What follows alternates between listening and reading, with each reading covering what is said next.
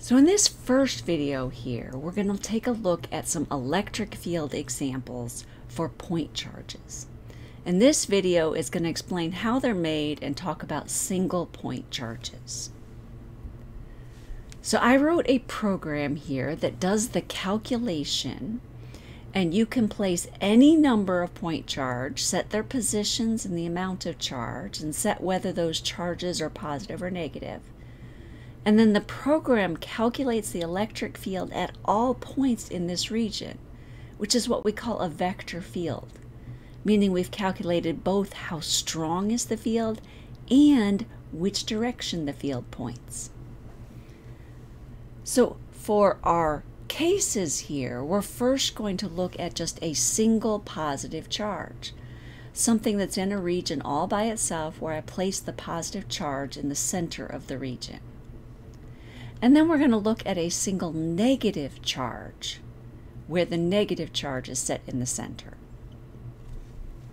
So the program then outputs a graphic here showing this electric field. Color is showing you how strong or weak the field is, where red is always going to be where the strongest electric field is, and purple is where you have the weakest field. And for this case of the positive charge, we see the strongest field is immediately surrounding that point charge.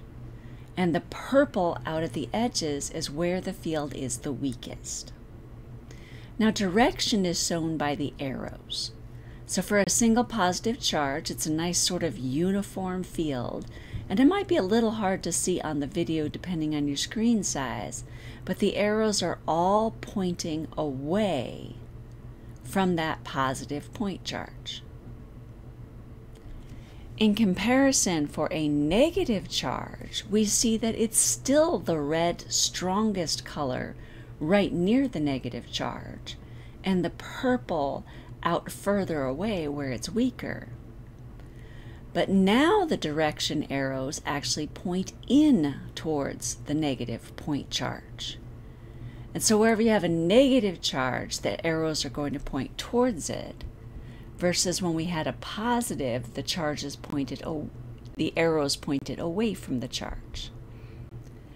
Now, these videos were created as part of our upper level E&M course for our physics majors, and we're going to be showing you not just single point charges in isolation, but combinations of point charges and how the electric field varies for each one of those cases.